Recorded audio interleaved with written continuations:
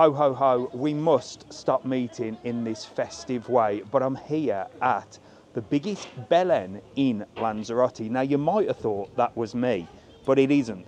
There is the huge Belen here at the Stratvs, which is one of the wine bodegas here in Lanzarote in La Heria, and I'll tell you what, it is stunning.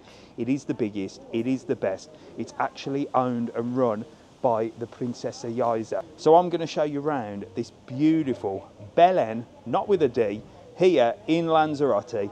Let's go and take a look. It is gorgeous.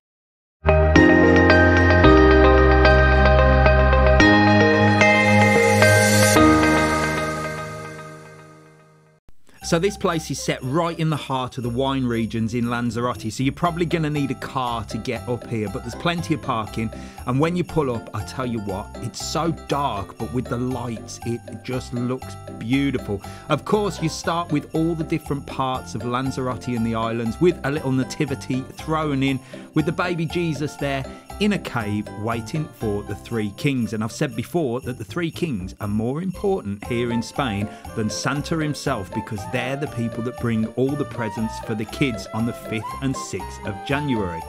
Walking through this place is like taking a time machine back to the olden days of the Canary Islands, and it really does focus on all the different farming and all the different agriculture, and of course camels as well, which are big still here on the island.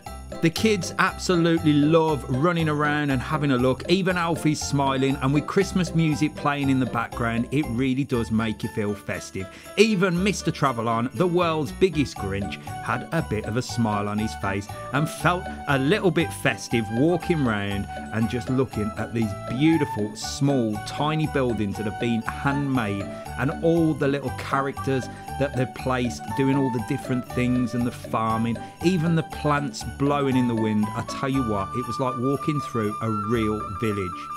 You can see that they show the tiny little brick walls that they build to grow all the grapes for the wine, and you can see the camels working hard on all the different people, and it really does show how Lanzarote used to be. Of course, they've got a water feature as well, with water cascading down the mountains with all your LED UV lights as well. It just looks so cool, and all the buildings, well, a lot of the buildings are actual real buildings that you might see around Lanzarote, like this one, which I think is the red house that you see in Yaiza village. If you've seen the previous video where I show you the Belen at Yaiza and you see Timanfaya National Park, well, this one's a little bit different because it shows you some of the more rural locations, and you can see all the little farmhouses that have been built. You can get actually quite up close with this Belen, so you don't have to sort of stand right back and take it in from a distance. Everything is really close to you as you walk around, and you can see in the background of the Monumento El Campesino, which I'll show you in just a second. I mean, they've even got real cacti, and you can see the church, and it just shows absolutely everything. And I tell you what, these lot look like they've been working very, very hard. It must have been a good old day's graft back in the day, living in the Canary Islands and doing all the farming. What do you reckon?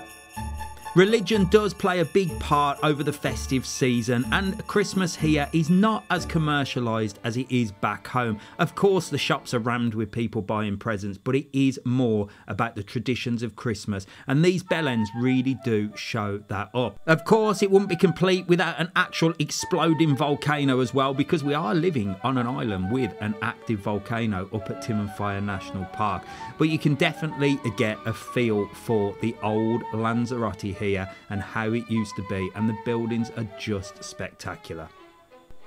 I honestly reckon you could spend quite a lot of time walking around here and taking in all the details, because everywhere you look there's something more to see. Now, of course, I was filming, so I had to get round and show you because we had other places to go to, but you really can come up here and spend a good few hours looking around, because the whole place is beautiful, and you can see with the attention to detail and all the different monuments and moving things, you will be blown away for sure.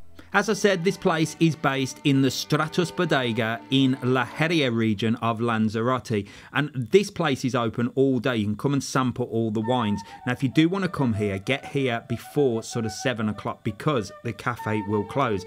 But there is like a restaurant area where you can get a drink, and look at what they've done with the trees. All the lights in the trees flashing. You can have a good old look around here, and you can also come for brunch here as well. They do a fantastic brunch on a Sunday morning. Mrs. TravelON has been here a couple of times.